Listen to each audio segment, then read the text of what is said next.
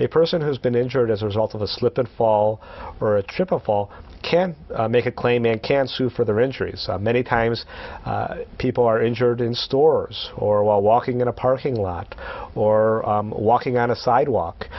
In all those situations, it is possible for a person who's injured due to defective conditions to sue for their damages, which includes medical expenses, lost wages, and pain and suffering. The type of injuries that I frequently see from trip and fall accidents and slip and fall accidents are severe orthopedic injuries where individuals fracture their arm or their wrist or fracture their leg.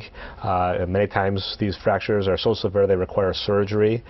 Many times I see people who slip and fall or trip and fall and they hit their head and they sustain severe brain injuries as a result of the accident. A person who's been injured in a slip and fall or trip and fall accident can sue for their non-economic damages, which include pain and suffering damages and any scarring that they have as a result of their injuries from the accident.